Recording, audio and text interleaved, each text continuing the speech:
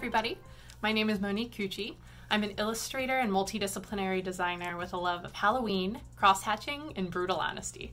Crooked and Beautiful is my cabinet of curiosities, online shop, and blog. I'm so excited to be here today, kind of drop you into my world, teach you a little bit about who I am, what I do, how I do it.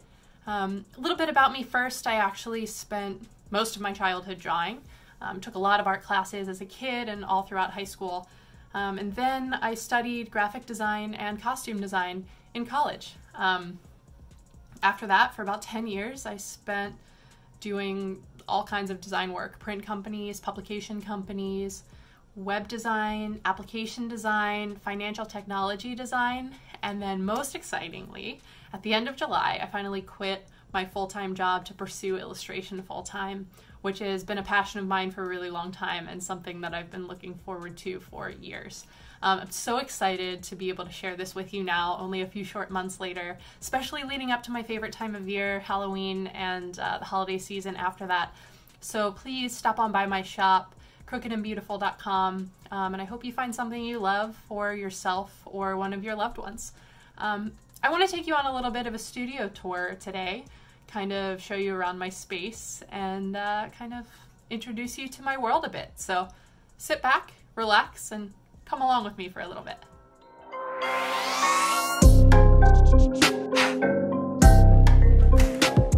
Welcome to my studio / living room / dining room.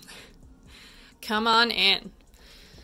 So right here you see two very important assistants. The guy up there on the couch is named Pica and the lady on the floor is Pixel.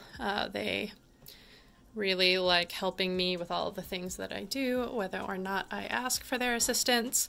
You will notice all of my fun Halloween decorations as well. I would love to tell you that I put them away when it's not Halloween time, but guess what? I don't, because Halloween should happen all year, in my opinion. So I just keep them up. So they're all year-round decorations. Here's my cool gallery wall. Most of these are my illustrations, the square ones and the one with all the eyes there in the middle. This piece right above the eyes is my New Year's resolutions for the year, and this piece is from a poster collection that I bought from Borders, of all places. So is this bookshelf. When Borders was going out of business, they were getting rid of all of the stuff inside their stores. So I bought a Borders bookshelf. Let me take you down here to the floor for a moment. This is some printing work for some commissions that I was doing last month. I got the chance to do a really cool 10th anniversary wedding gift commission for somebody that I used to work with. So what you're seeing here, these smaller pieces are actually color test prints on smaller, cheaper paper, just to make sure that I was getting the color balance right. I created this piece digitally, so you always have to play around with color when you print it a little bit. That's what these guys were for. And then I installed my large canvas roll paper for the first time. Hence this really sad test print that I messed up several times. I installed the big cool canvas paper and got this. This was actually a misprint. You'll notice that it's a little too far to the left because it wasn't quite lined up properly. But I love this paper. I guess you can't even call it paper, it is canvas. Yeah, there we go. We've kind of focused on there now. This canvas is really nice. It is a little bit glossy. You might be able to see. Yeah, you could see. It has a really nice texture, but the color quality, the resolution, I was really impressed with it. So this is how I print my larger format prints. And because my studio space is so tiny, if you look under my desk, that is where that printer lives. So I get to stub my toes on it all the time, which is really fun. And then here's the desk. This is where I do my work, or sometimes I'll do it while sitting on the couch or at the dining room table as well. But yeah, that's pretty much it. It's small, it's cozy, but it does the job, and I really like it. You'll also notice over here on the bookshelves, in addition to lots of books, I have a whole shelf of sketchbooks, a whole shelf of notebooks, a shelf of art supplies. We got a lot of colored pencils in here, pastels, some markers, and then I'm a huge Blackwing fan, so I have several different volumes of Blackwing pencils, like more than I care to admit, if I'm honest. And then down here is the Crooked and Beautiful order fulfillment shelf. We have our packing materials, we have our papers of varying kinds, packing tapes, and then the rigid mailers and mailing tubes that the prints go in. So that is it. I'm going to take you on a desk tour now just to kind of show you a little bit about my process and some of my illustrations.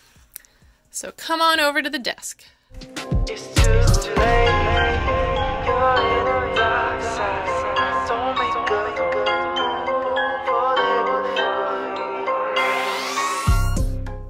Welcome to my desk. I do the majority of my client work and commission work here digitally in Procreate.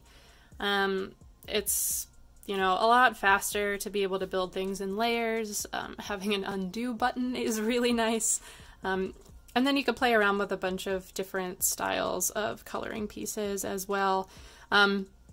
Generally, it always starts with a there we go, black and white sketch. I am a person that draws by nature more than a person that paints. I did a little bit of painting in high school, but for the most part, I love to draw. I really like the way drawing media works. I really like the control you get with lines, and I like the look of it. So then what I'll do is I'll start here, and then I will add, I'll add color in the background. That's what I've been doing lately. It's been working for me, so I'm gonna stick to it. I also wanted to show you some traditional pieces as well, because I do really like working traditionally too.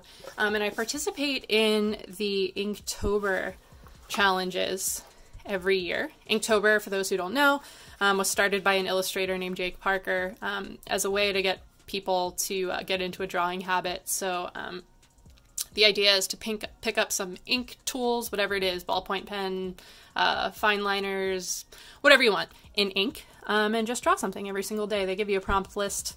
This year they're doing Inktober 52. They're trying to do one prompt every week just to kind of get people doing it all year long. I participate in these challenges when I have time. I think they're super fun. I really love drawing in ink.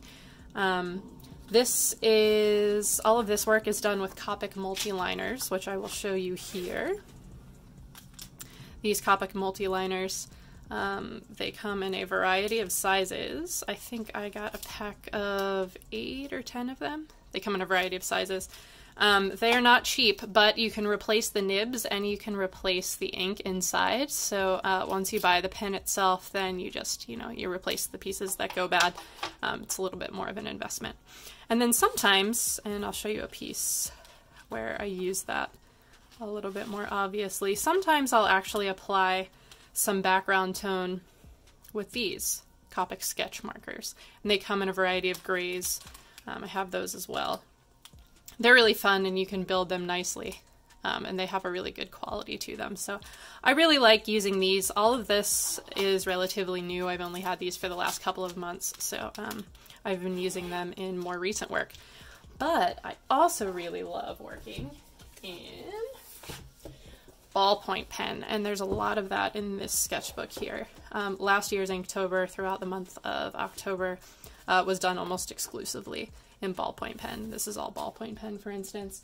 And then sometimes what I'll do is I'll go in, I'll scan this piece just to kind of preserve the nice quality of the ink drawing, and then I will scan it and print it out again, and then start playing around with colored pencil just to add a little bit of tone. Without necessarily ruining the integrity of the original piece. So this is just some of the ways that I like to work. Again, all drawing, not too much painting. Yeah, I don't know. I really like it. I dig it. Thanks for hanging out today. I love showing you around the studio, teaching you a little bit about how I do what I do. Hopefully you learned something. Please feel free to stop by my shop, crookedandbeautiful.com. Or you can check out my illustration portfolio at moniquekuchi.com, or follow me on Instagram at crookedandbeautiful. Always posting process videos, sketches, all kinds of stuff. Feel free to reach out, start a conversation. I'd love to connect. So thanks so much. Talk to you soon.